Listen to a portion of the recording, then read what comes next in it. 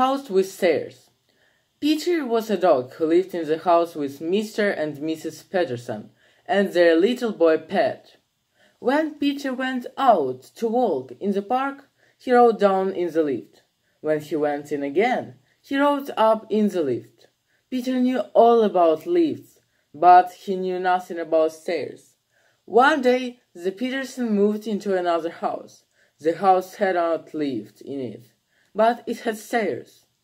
Peter was very glad to see so many rooms and so many chairs. Then he saw the stairs. "What's that?" said Peter. "That are stairs," Mr. Peterson said. "That is how you go upstairs." Mr. Peterson went upstairs. "Come to me, Peter," he said. "No, thanks," said Peter. "The stairs are for going upstairs," Mrs. Peterson said. She went upstairs. Come to me, Peter," she said. "Oh, no," said Peter. "See how I go upstairs," said Pet. He ran up. "It's fun, Peter." "No, no, no," said Peter, and he hid behind the sofa. "I'll carry him up and show him how to do it." He heard Mr. Peterson's words.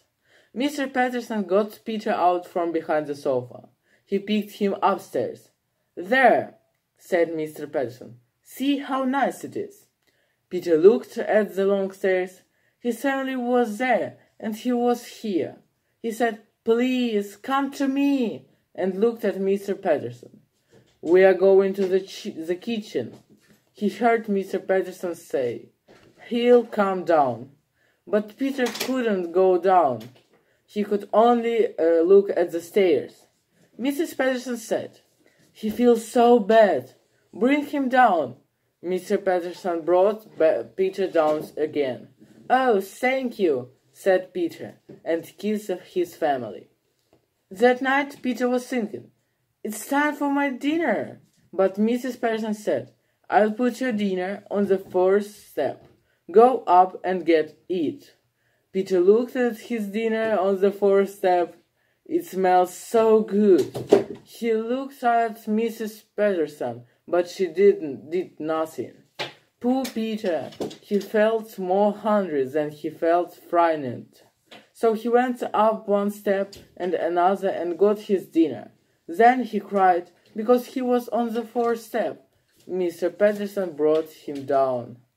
Next night Peter was thinking again, "It's time for my good dinner." But he saw Mrs. Peterson put his dinner on the eighth step. He was so hungry, so he went up, step by step, and got his dinner. Then he cried, because he was on the eighth step, and Mrs. Peterson brought him down. The night after that, Peter saw Mrs. Peterson put his dinner at the top of the stairs. It smelled so good that he went up and ate his dinner, and Mrs. Peterson brought him down.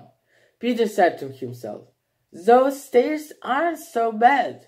I can go upstairs." And he went all the way upstairs. When he saw he must go down, he sat at the top and cried. Mrs. Peterson said, "No, Peter, I will not help you down any more. Here is your dinner on the eighth step. Maybe that will help you." Peter looked down and shoved his dinner. He was so hungry that he went down one step, another, and got his dinner. He said, "I got this dinner, and now I'll go all the way." He went all the way downstairs. He was so glad, and he kissed his family. Then Peter ran upstairs. Then he ran through the bedrooms, jumped on the beds, came downstairs, and ran back up. He heard Mr. Peterson say, "Oh, I wish we'd never told that dog to go upstairs." He heard Mr. Peterson say, "I told you so." But Peter thought a house with stairs was beautiful, and he ran upstairs to hide a bone under the bed.